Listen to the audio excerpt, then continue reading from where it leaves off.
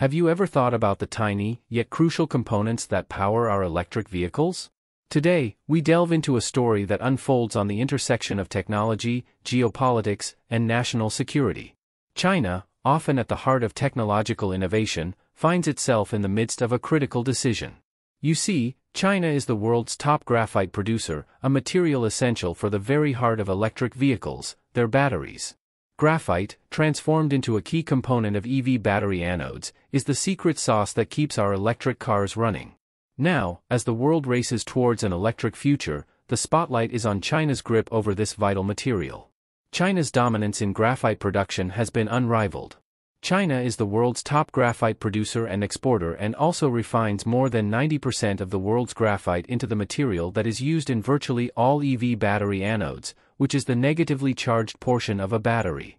The European Union, for example, is considering levying tariffs on Chinese-made EVs, arguing that they benefit from unfair subsidies. Simultaneously, the US government is widening restrictions on Chinese companies' access to semiconductors, including advanced AI chips. In response, China's Commerce Ministry recently announced that it will require export permits for certain graphite products, citing the need to ensure global supply chain security and protect national interests. It's important to note that China insists it isn't targeting any specific country, but this decision has implications for major graphite importers like Japan, the United States, India, and South Korea. These new export restrictions, starting from December 1st, will apply to two types of graphite: high-purity synthetic graphite and natural flake graphite. As electric vehicles gain momentum, automakers worldwide are securing supplies from sources outside China. However, the looming shortages raise questions about their ability to keep up with this rapidly growing market. Interestingly, China's new energy vehicle and battery makers' shares saw a rise following the announcement.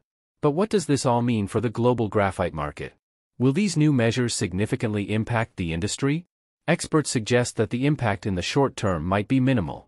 These controls are not a complete ban, and previous temporary controls had little effect on industries. Natural flake graphite prices have experienced a significant drop in 2023 due to declining demand from the EV sector. However, it's believed that prices could rise in the future due to supply and demand imbalances, especially with Russia's graphite supply disrupted by the ongoing Russia-Ukraine conflict. China has been reducing natural graphite mining to protect the environment while focusing on synthetic graphite production since 2021, which now accounts for the majority of China's graphite output. As we move towards an electrified future, the story of graphite is just one part of a complex global puzzle. It's a tale that underlines the intricate dance between technology, geopolitics, and the environment, as nations strive to secure the keys to the electric future.